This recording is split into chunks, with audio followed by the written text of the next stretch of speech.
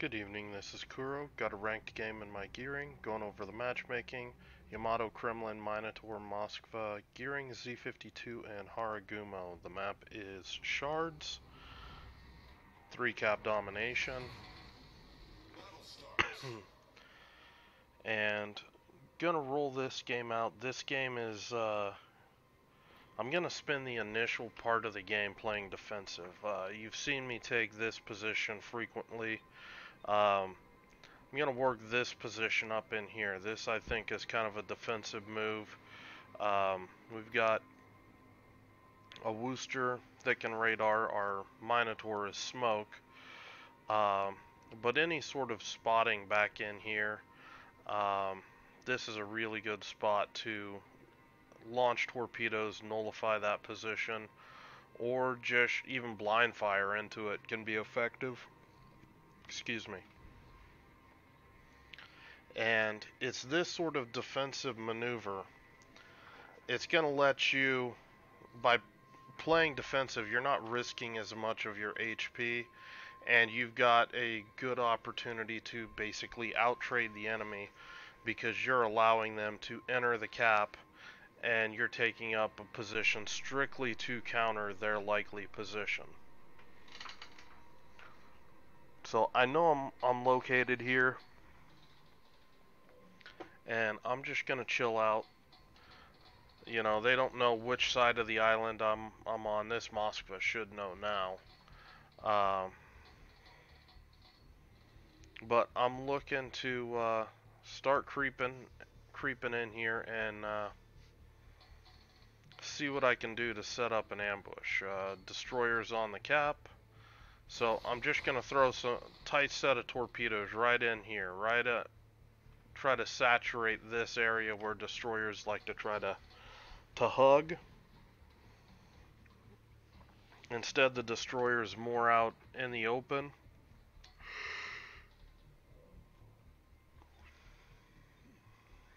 So just gonna be patient. I spot the destroyer gets spotted again, I think by the Shima. And I'm gonna smoke up and start going to work on this guy.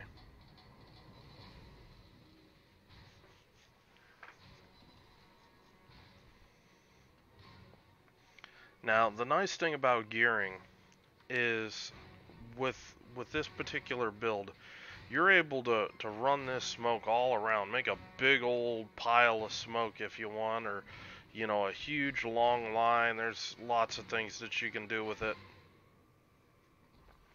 But you're able to basically come back around and work your way around it and spot, and just as long as you're nearby your smoke, you've got the option to disengage into your smoke. I get radared here by the Moskva.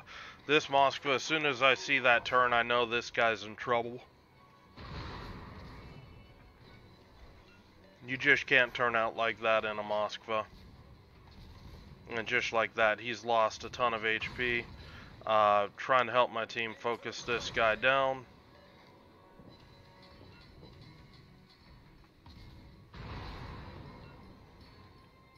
His radar goes down, launching torps on the Kreml, and again, I'm being shot up here by I believe the Minotaur. The Minotaur's not doing much to me because I'm angled away from him, but this is still my objective here. I'm here to specifically counter those ships trying to contest the cap. So I'm going to try to work on resetting this Kremlin. And there's a DD in the smoke here that I'm going to try to see if I can blind fire this guy. Problem solved, sir. Get a shot out on the Kremlin before he dropped off. That was actually critical because that one gets a reset, which starts giving me some more time to work on resetting the cap. I see the gearing, or this destroyer here, shooting in the smoke. My blind fire gets 2 resets and a fire on the Kremlin. And I'm just cycling right through this smoke. The destroyer's backing up through the smoke. So I'm just slamming shots into that smoke. See if I could flush him out. Kremlin eats a couple torps. He's flooding now. There's the gearing popped up momentarily, but he drops off, so I can't do anything about it.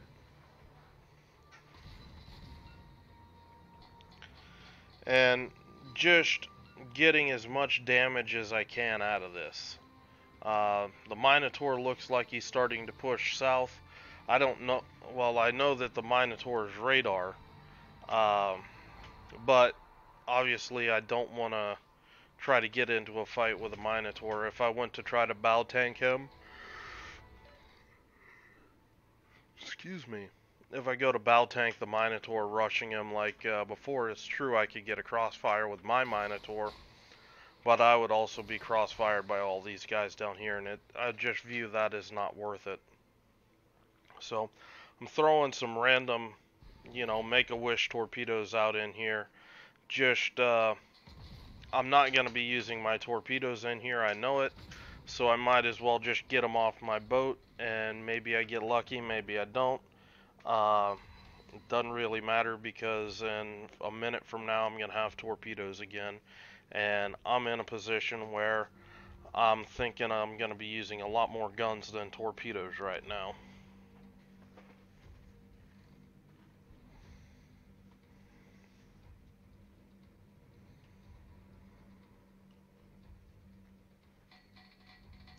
So here I'm starting to shift to the offensive and try to step on the cap.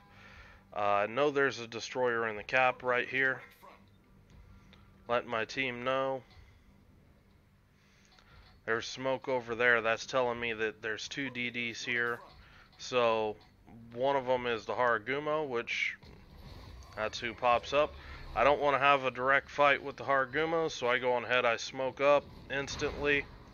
I get a couple good shots off before the Haragumo disappears. And just gonna switch targets on this Yamato while I back up and get torpedo safe. Problem solved, sir. Yamato takes a shot at me, but mostly shoots low. Get a fire on the Yamato. Start throwing some shots back out there at the Haragumo. Now, this is the play of the game right here. This Kurfürst. You need to see these things coming. This Kurfürst is pushing in. He just popped Hydro, and he's rolling in here, and he's going to detect all these guys. And it creates a situation where, I saw that this might be coming, and I've got this long-lasting smoke screen here. I'm going to use it. I'm going to push back out further up into my smoke out here where I can shoot easier over the islands here and just go to work on people. These are the moments where all your DPM matters. Doing what you can to bring everything to bear on the enemy team, because you've got teammates that are committed. If you don't have as much DPM coming out on the enemy, you're probably going to lose that trade. So here, just focusing down the Haragumo. He's a big gun threat. So the quicker we get him off the board, that's less DPM that my team's going to face. That's just basic target prioritization. Once he's down, my team actually puts 3 down all at once, and that's just a really solid push. We had them pretty well bottled up between him and most of their ships in here, able to take C with our Minotaur, and the enemy team ended up basically being in here most of the game, and they just lost map control, and you can't do that on this map. You lose map control here, and it's all over. Here I'm just playing aggressive. I've got some HP, not afraid to tank for the team, pushing up here. I know my torpedoes would finish him. He turns out, opens himself up, and he gets finished off. So this was a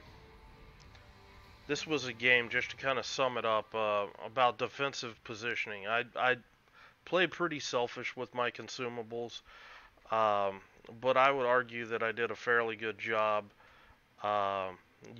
getting value out of the consumables with denying them BCAP, with all of the damage that I was able to dish out uh, to the Kremlin, to all those ships initially in BCAP. It's just I keep saying it. Gearing is just as relevant today as it was when it was introduced. Uh, don't discount this destroyer. This boat, uh, it'll punish the hell out of somebody that doesn't take it seriously. And again, just real nice damage numbers. This is what gearing does. Good, decent gun damage, decent torpedo damage, decent, flooding and fire damage. It all just stacks up into, really good performances. And that's when this boat's really firing on all cylinders, is when your damage is starting to look like this. You're using your guns enough, using your torpedoes well enough, and then that translates into this, which is really where your damage can get nuts. So again, just a quick gearing game. Another game on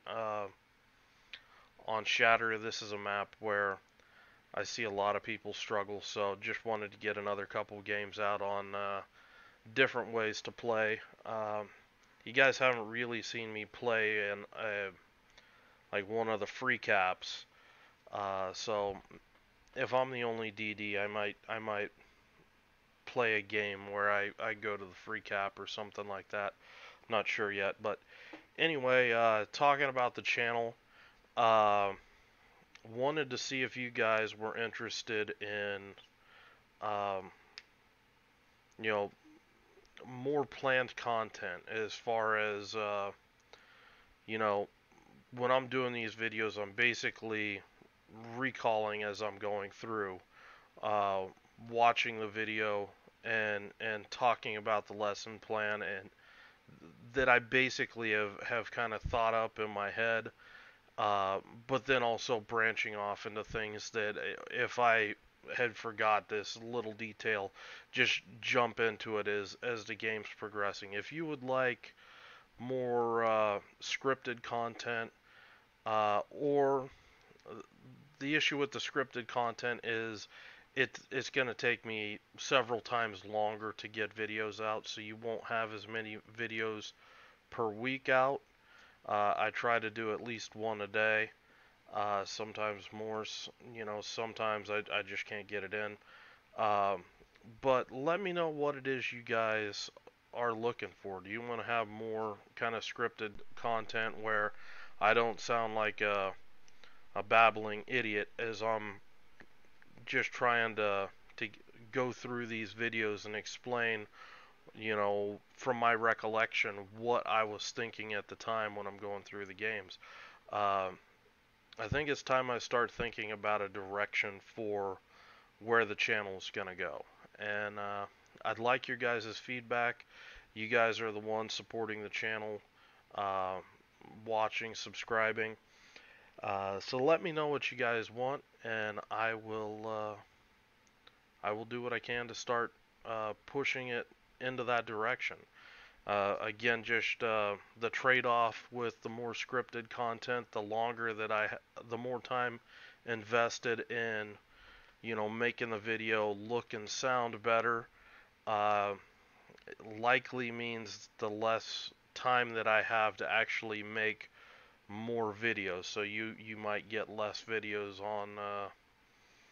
on the flip side. So let me know what you guys want, and I hope you guys are having a good night. I'll go ahead and cut it off before I talk all night. I hope you guys are having a good day, and I will talk to you later.